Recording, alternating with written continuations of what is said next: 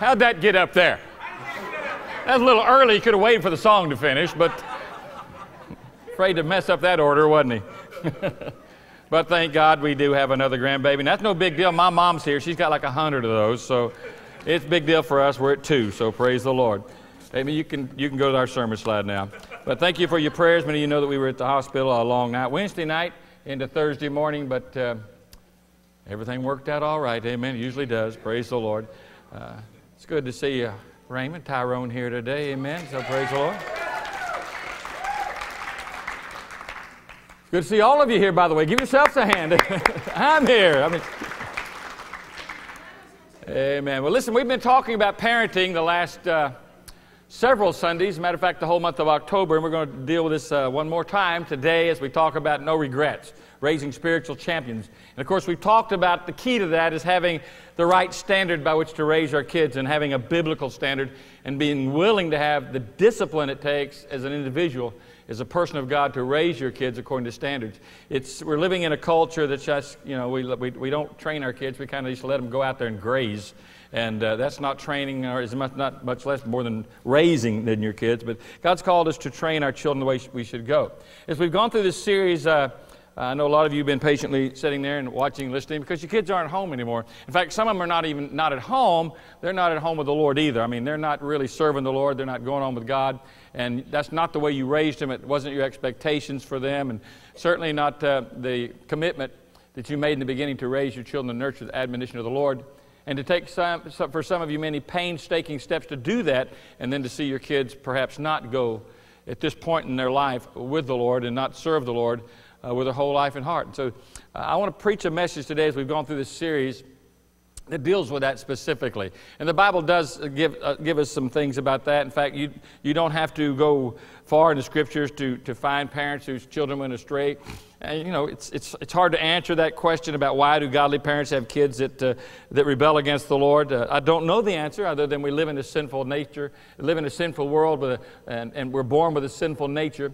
But I do believe that we can know some steps that we can take of action, biblical principles we can walk in faith in if we understand what they are. I want to talk about some of those things today, because as you go through the Scriptures from the book of Genesis on the way through, we have people like Adam and Noah and Samuel and Eli and David and others who had children that didn't meet those expectations that parents had so loftily had in their hearts for their children.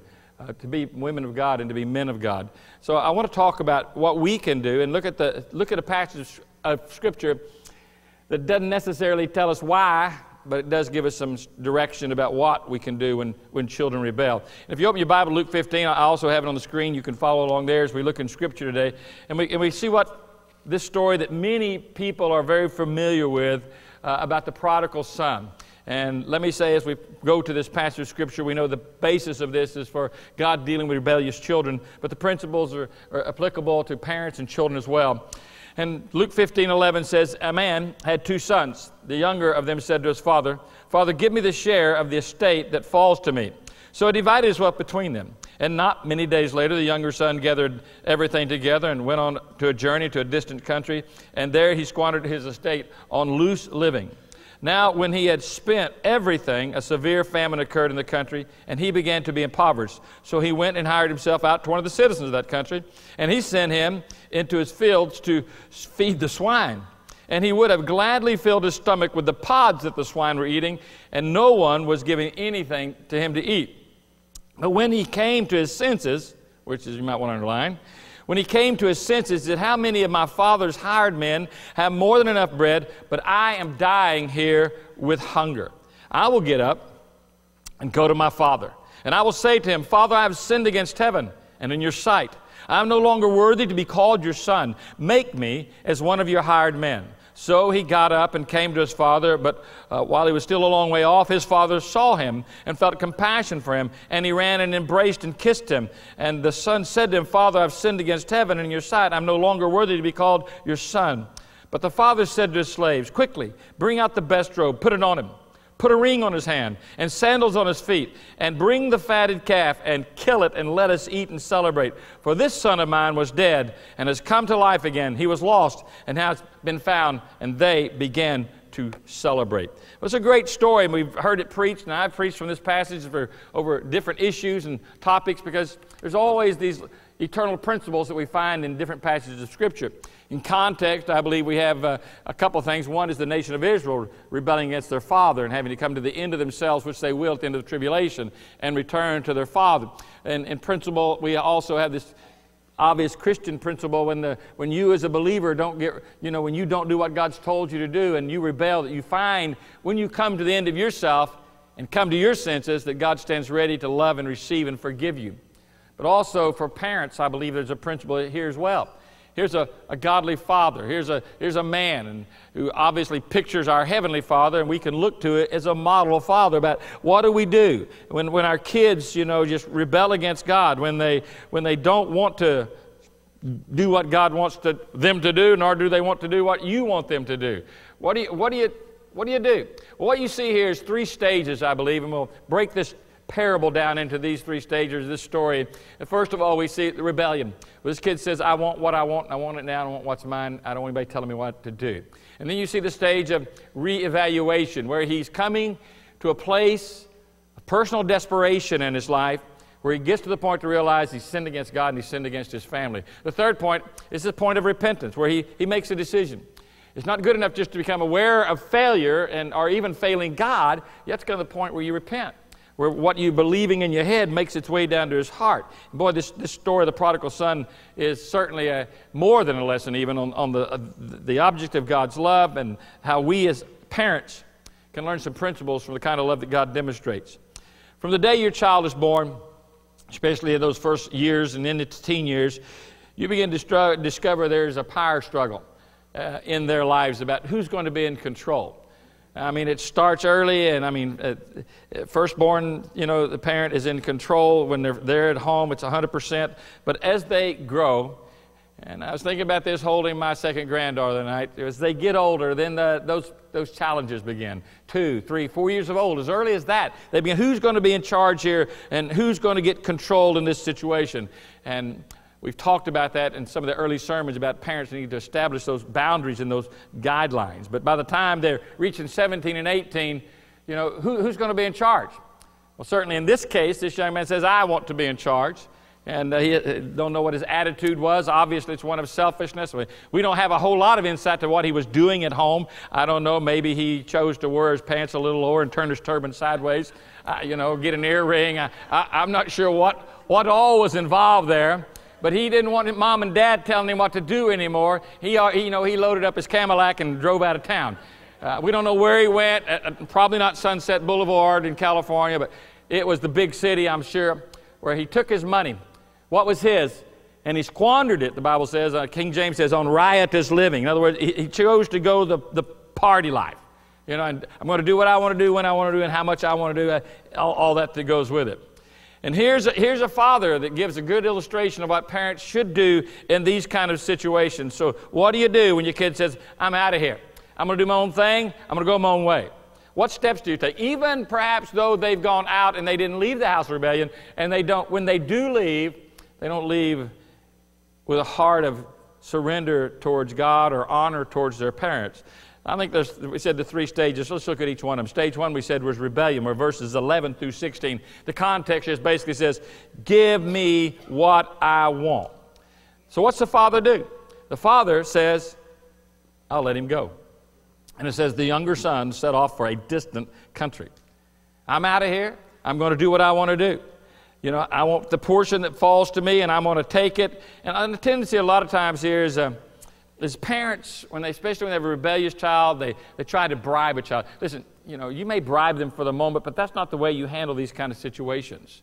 You don't give in, and you don't try to get in this manipulative sense. You draw boundaries, you stand by those boundaries, you stand firm on those boundaries, because those are the things that are going to protect your children and help them. But if they say going, I'm out of here, they're gone, what do you do? Well, then you have to come to this place where you just let them go. In fact, the tighter you hold on sometimes, the more resistance happens until finally just this kind of explosion takes place. First step, let them go. The second step is hard. Second step is let them make their own mistakes.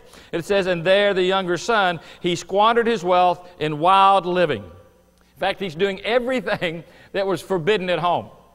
All the things that you can't do, I know what others are doing, but you're not going to do that. That's not the way we're raised. Now you're out on your own, and your values are thrown out. And the Bible puts it this way: he wasted his life.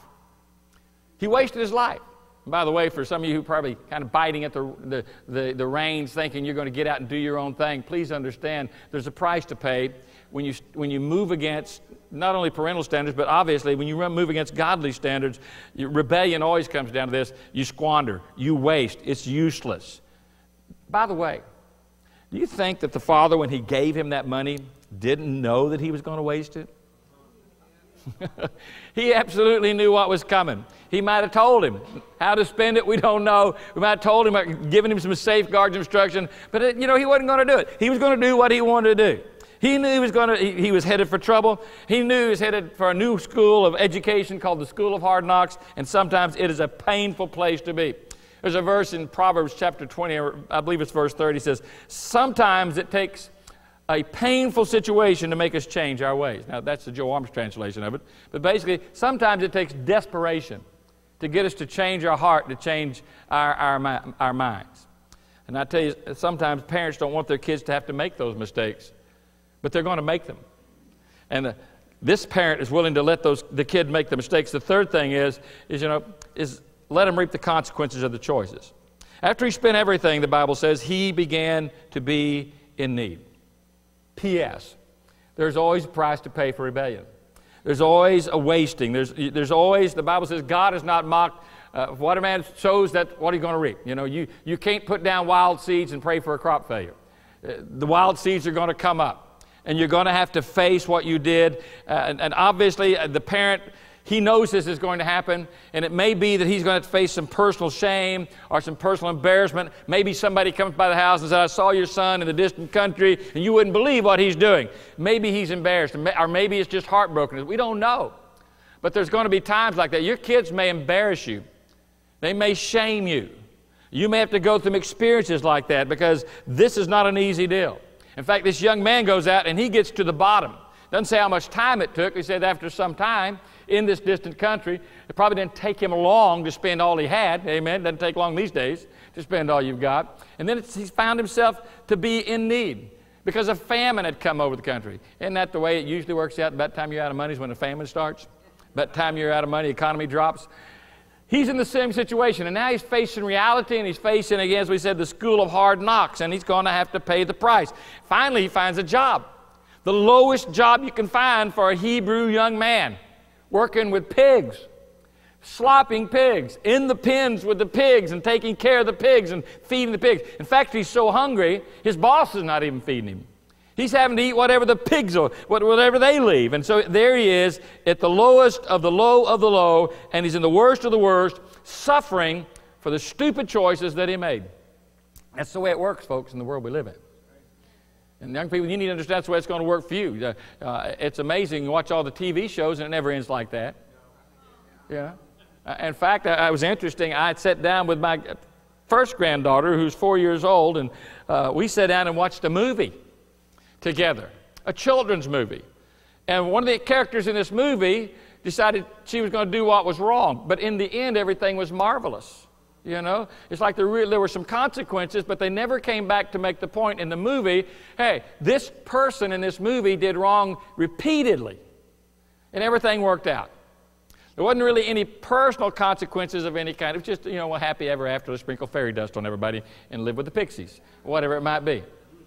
But the idea is, there's prices to pay.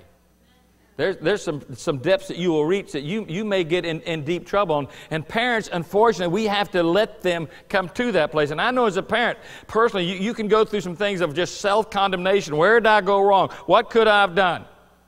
I thought I took them to church. I taught them the Bible. They memorized Scripture. I had them singing songs. It seemed that everything was headed in the right direction, and as soon as they were out the door, their life began to fall apart. And hey, you have to realize as a parent, you are not the only influence in your child's life. Even while they're growing up, there's a lot of influences out there in your child's life that go beyond just what you are saying to them. And most of the time, those other influences, books and friends and music and movies, are all the kind of influences that you don't want them to have. But they're surrounded with it every day. especially in this technological age that we live in. They're constantly surrounded with it. That's why we have to be, as parents, even more on guard than at any other time in any other culture, because there's so many ways to influence children that as a parent you have to be aware of. And some of you are behind the technological curve just a tad, like a mile or 2 or 10. And you have to educate yourself very quickly if you're going to stay up with what's going on, because these influences are out there and they're readily available at the touch of a button, literally, to be accessed in seconds. And people are just quickly and ready to share those things with your children that you don't want shared with them. Now, you may have some blame that does fall on yourself. There may have been some failures in your own heart and life. You take accountability only for those things. You can't take accountability for all the things and blame yourself for all those things that went wrong in your child's life. They are making decisions, and they're going to have to account for those decisions. Parental responsibility ends where parental control ends. And if there's no control there, there's not a lot you're going to be able to do. They've moved out. They're making choices, and they are responsible for their choices. Even if you were a perfect parent, they can still rebel. They'll still rebel. They're still going to have to learn. They're still going to have to understand. They're still going to have to come to places of comprehension. And many times, those just have to be learned in some lives a harder way than other lives. I think the great temptation is that when they do hit the bottom is that there's this tendency or this temptation to want to intervene. This father was wise enough to let his child make the choices that he needed to make that led him finally to the end of his rebellion, to get to the place where that he had a heart to hear what the truth was and a heart to listen. Stage one's a hard stage to go through. It's a hard stage to watch your children go through. And I've watched it in my own family, a child go through this particular stage where they just want what they want and they're going to do what they want, no matter what you've taught them and no matter what you've said. It happens. Rebellion. Stage 2, though, of reevaluation and regret, happens after stage 1, where this rebellion comes. It says, when he came to his senses, he said, I will go back to my father's house. Now, this is what has to happen. There has to be some kind of changing in the mind and in the thinking. In fact, the word repent has to do with how we think. It's a change of thinking that produces a change of course, change of direction, a change of attitude, a change in our character. That's real repentance. But if we don't get our thoughts right and realize our failures and come to the end of ourselves, we don't come to that place. His whole attitude changes. It's no longer I won't give me. It's gone from give me to make me. He's in this place of regretting his choices. He's in this place of desperation. I have bottomed out. He's not coming home for a loan. He's not coming back to the house to get some more money. He's not coming to the house to get some bail money, to find a lawyer. He's not coming to the house to get his laundry done by mama. Amen? He's lost it all. He ain't got any laundry. The only thing he's got on stinks along with him. Amen? So he's coming home with a whole lot. I don't even want to be I'm not worthy to be a son. Just make me one of your servants. Make me. Now that's the place that you pray for in your child's life, and you pray it doesn't have to get too severe before they come to the place of real repentance in their life. But God is working in their heart at the same time. So what do you do while you're in this particular period from stage 1 to stage 2 where rebellion's going on and you're waiting for the point where they get to the point of regret?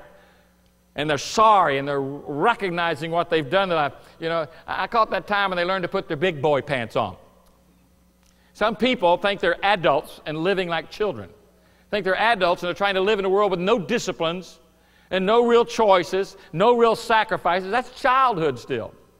I riding with Terry Ackler the other day. We were coming back from San Angelo, and we passed a store that says adult bookstore, adult movies.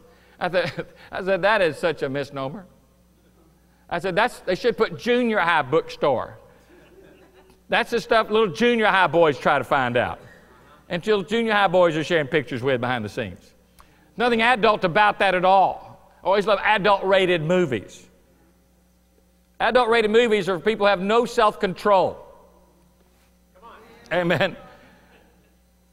They have no accountability. They don't want any accountability. But what do you do when your children experience that? Number one, you pray, and you never stop praying. This is that prayer without ceasing. And this kind of prayer just doesn't say, oh, Lord, bless little Timmy. Why is that living like the devil? No inflection upon you, Brother Tim, all right? Keep him out of jail. I ain't got no money. Came back. No, this is genuine praying. This is praying for the will of God to be done. This is praying spiritual warfare. This is praying that God bind the demons that are seeking to influence their life. And as a parent, you should probably know what those are anyway. You've raised them. You know their inclinations. You know their weaknesses. You know where they're most likely to fall into temptation. So you have that wisdom. You use it in prayer.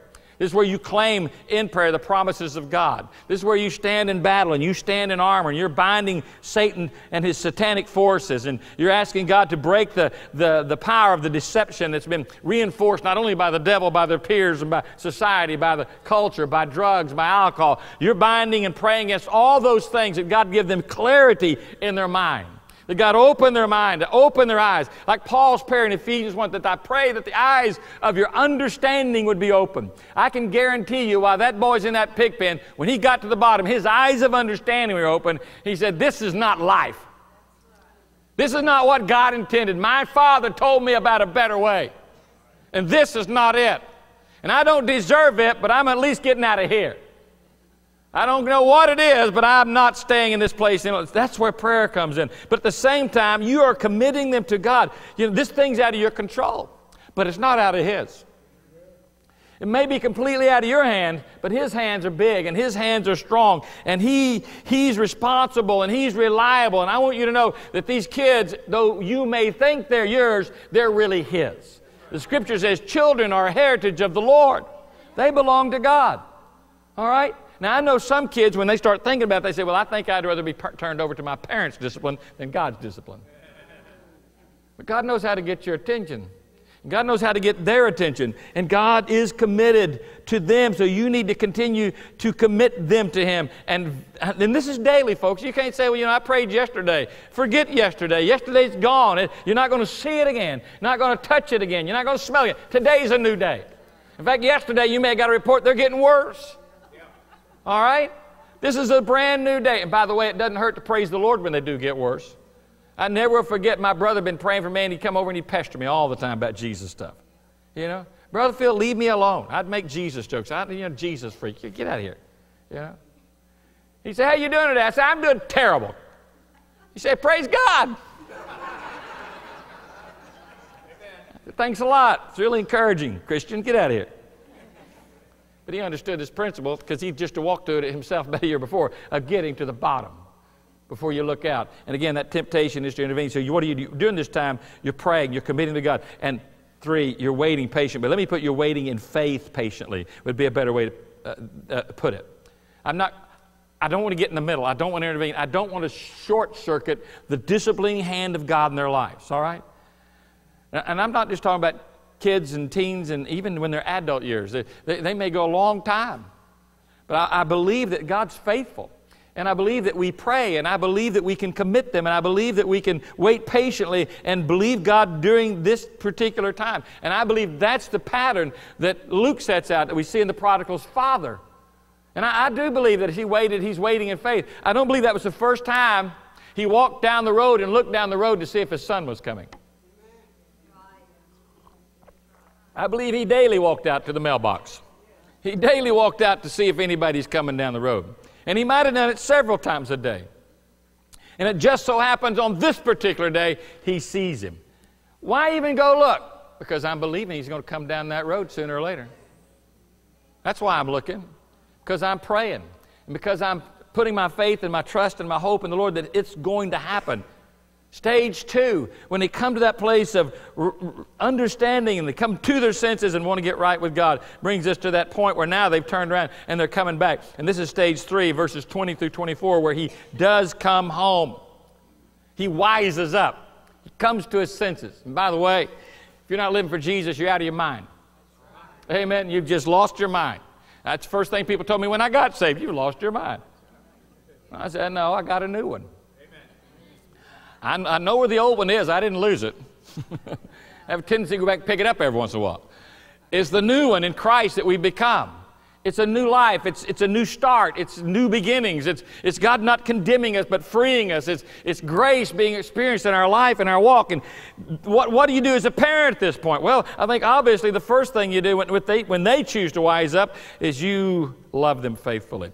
The Bible says his father saw him and was filled with compassion for him. You say, Brother Joe, you don't know how far my kid's gone or how big that fall's been. It doesn't matter. And it doesn't matter how long you've had to wait either. The door is left open for reconciliation.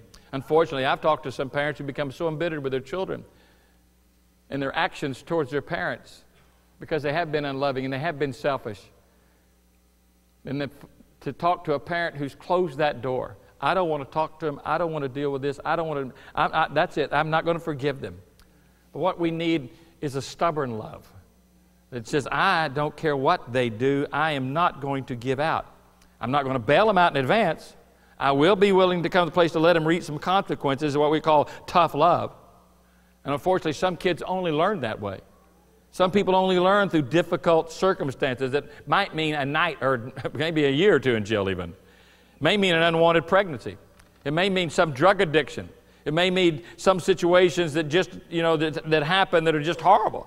And we don't like those things. And we don't want to see our children experience those things. But again, it's out of our control anyway. And Satan is always seeking to destroy. But we have to be ready when a child responds with repentance in their heart and regret over what they've done, with an attitude like this: I love you.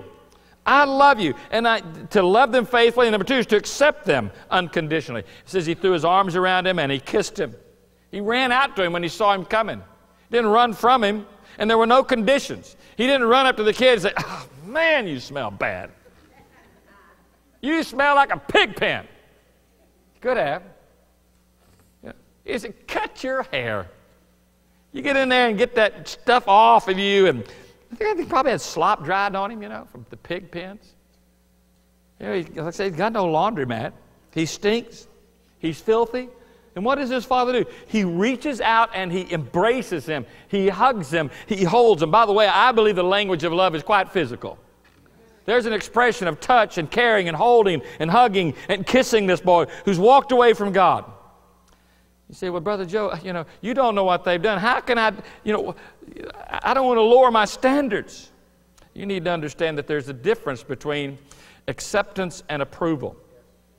I can accept someone without approving them. I can love somebody without approving them. I mean, I've got some family members that, can be just unlovable. I got a bunch of them here today. This is not you guys, all right? In fact, these guys sometimes can be too lovable. But there's some folks, that just their lifestyle is not acceptable to me. I don't approve it, but I can approve them as an individual. And I can receive them as an individual. I don't slam the door on them. There's an acceptance. In fact, when that acceptance is expressed to them, even when they know how I feel about what they're doing, but they know I love them, when the time comes for them to repent, guess what happens? When a child has had acceptance, not approval, but acceptance, guess what happens when confession time comes? I believe it comes much easier. Listen to the son's confession in verse 21. I am no longer worthy to be called your son. That's pretty powerful, isn't it? I have sinned against God, and I've sinned against you. And by the way, this is one of the ways you can know genuine changes come into someone's heart when they realize that God is part of the equation, and He is the first part of the equation. He starts off twice in this prayer, in this story. He says, I've sinned against God. I've not just sinned against you. I've not just sinned against my parents.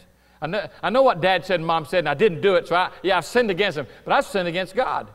I didn't honor God. I have not respected God. God hadn't been part of my life. I have dishonored Him. And that's where I need to start with. And that's where He does start with. Now, there may need to be at some point, I know some parents who really did mess up raising their children. In a later part in their life, perhaps, and the kids are in their late teens or so, the parent gets saved.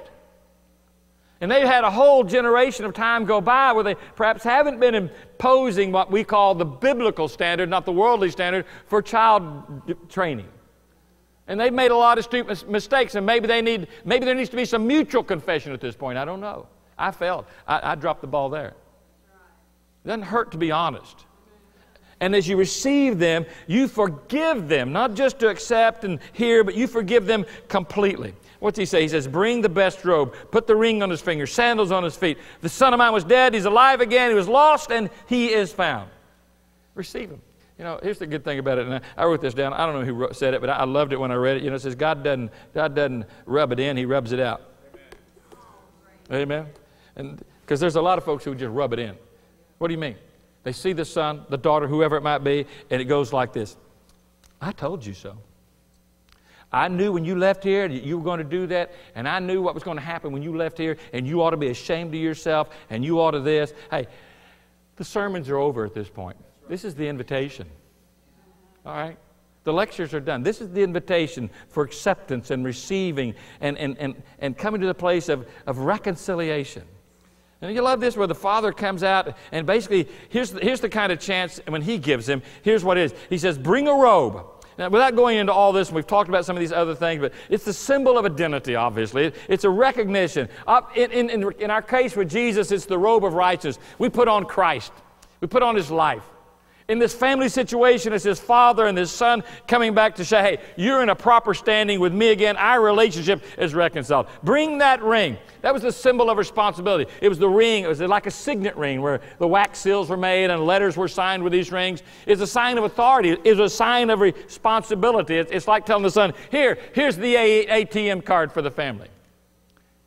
The interesting part is I looked at this a little closer. I realized that, this is really a picture of restoration to a full family relationship, this robe and this ring and these sandals. Because what the Father does by giving him these things is, and responding in his ways with this robe and this ring, he's saying, I'm giving you back responsibility. In fact, it was a sign, all these things were a full responsibility. You're not dependent upon me now. We're dependent upon each other.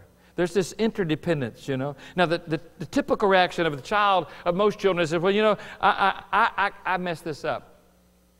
And a lot of young people, and I saw this in the 60s and 70s, so many wild children, wild kids run away from home, where they ran off to Sunset Boulevard or whatever it might be, and they get to the end of themselves and they realize, I have messed this up so bad and made so many mistakes, I can't handle my own life. I can't deal with that kind of responsibility. I really believe that's why the cults began to explode in those days.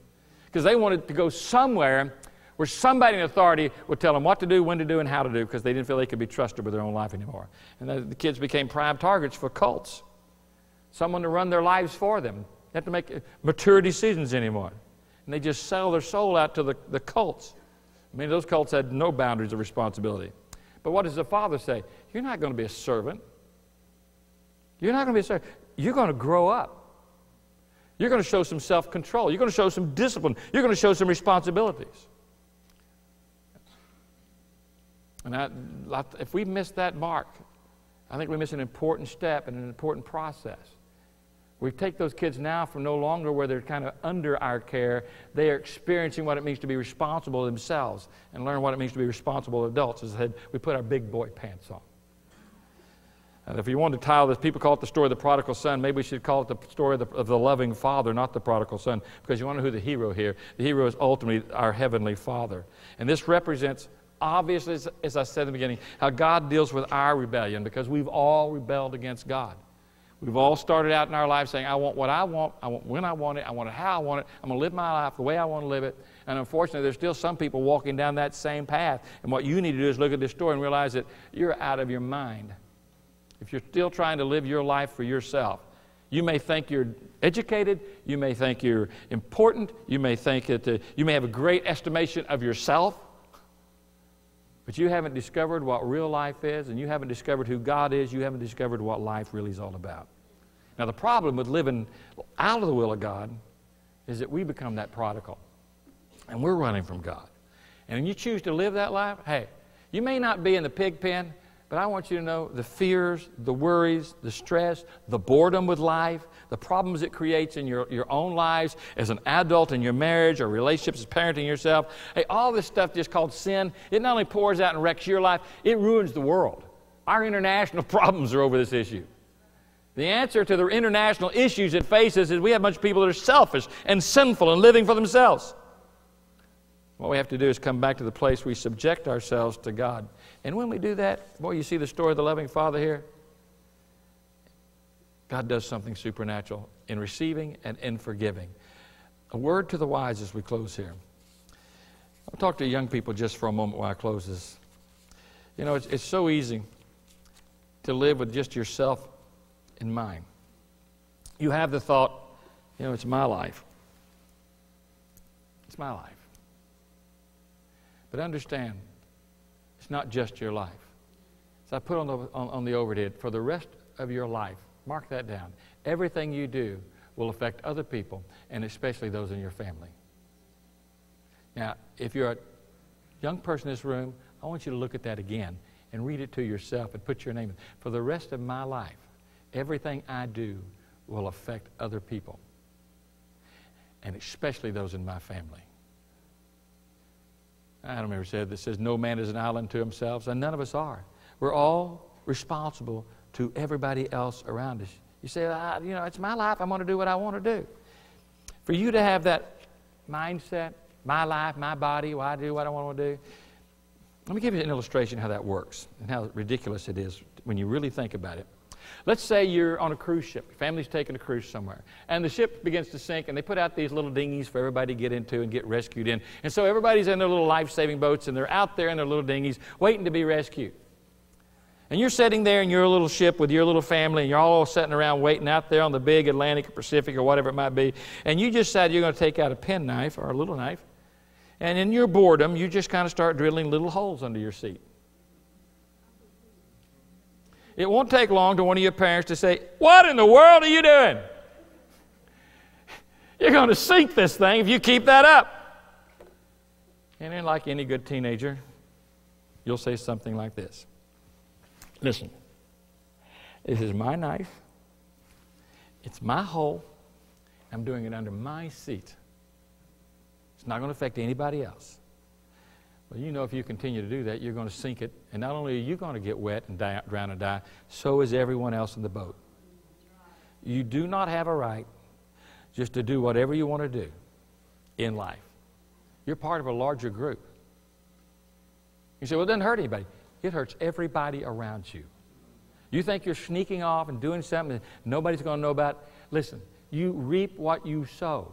You reap what you sow. In other words, you can't come out and just say, "I'm going to do whatever I want to do. Hey, and it's Friday night, and my parents don't know where I am, and I've told them this story, and I'm doing this over here, and I'm just going out and sow my wild oats," so to say. You can't go out and sow your wild oats and come in on Sunday and pray for crop failures. It doesn't work that way.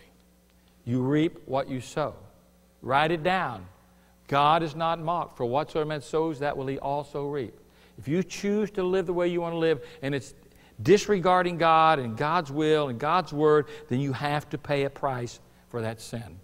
It's going to affect you. But unfortunately, it does affect your parents. And it does affect your grandparents. And it affects your friends. It affects your whole family. It ultimately affects a nation and a world. Because God has intended in our creation for us to be not interdependent upon our own selves. That's why God, when He created man, He says He created him male and female.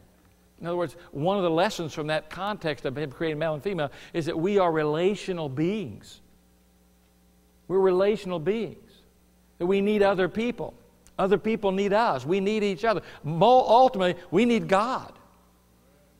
And what we do with our life, you can break the hearts of those people around you, and you can do it so easily and with such callousness that you don't even think anything about it. Or one day you can come to your senses and see how responsible you are to the people who brought you into this world and who care about you and who pray for you. The rest of your life, what I do affects everyone around me, your family, your church, and I do not have, nor do you, have the right to do whatever you want to do just because you want to do it. It's the same as a man who would betray his wife and say, "Well, I just want this relationship with this other one because that's what I want to do." That's ridiculous. But it's the same thing.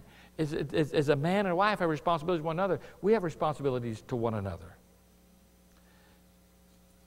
Now we say this as I close. Some of you still have kids out there that are not serving the Lord. This message was hopefully encourage you and keep you on course and keep you on track of believing God. Don't give up. Don't stop. Don't stop praying. Don't stop committing. Don't stop believing. Just keep trusting God. The ball game's not over yet. The flag to finish the race has not been waved. The fat lady hadn't sung, so to say. She's not even warming up just yet. Jesus has not set His foot back and called us into glory. You've got this moment, and you've got this day, and you've got this time. to believe God and to trust God and to hold on to God. God is faithful. Don't measure things by what you hear from around you. You measure things from what you hear from God. You measure things from what the Bible says. And if things do look like they're getting worse, it's just time to have a shouting party. Things are getting better. Because most of the time, we have to get to the end of ourselves. We have to get to the very bottom before we ever look up. And if you're here and you're that prodigal kid, it's time to come home. It's time to get right with God. It's time to get right with your parents. It's time to get right with your family. It's time to get right with your church. And hopefully, everyone will respond with the same celebration. Let's kill the fatted calf. Now, you vegetarians, you have to bring something. Let's kill the fatted calf and let's have a party. And isn't that what the Bible says happens in heaven when one sinner repents? Party time, but it's a righteous party. Amen? Based upon the glory of God. If you're here today and you're thinking, I've got some kids like that, Pastor, and that's the word I needed to hear, I'm going to encourage you to do something. In a moment, we're going to give an invitation. In fact, our ensemble can come at this time. But when we give this invitation today, if you have a child like that, maybe you just want to come find a place in the altar and pray, all right? And just put them before the Lord again and ask God to guide you in your prayers for them and knowing how to pray for them. Just begin to lay them on the altar and keep them there before the Lord and ask God to do something. Perhaps you're a prodigal today and you need to get right with God. You may have been in that situation where you haven't left home physically, but mentally and emotionally you have. It's time to come home. Why go to the pig's pen and the end of that mess? Why bottom out? Why don't you just get it right today? It may be you need to go to mom and dad and say, hey, I've sinned against the Lord and against you, and I want to ask you to forgive me. I've asked God to forgive me. And see what God does. It can be a glorious time of fellowship and communication and celebration and reunion. But you have to be honest. You have to be honest. And that's where it all starts, being transparent and letting God do His work in us. Would you stand? If you're here without Christ today, and we give this invitation and we begin to worship the Lord.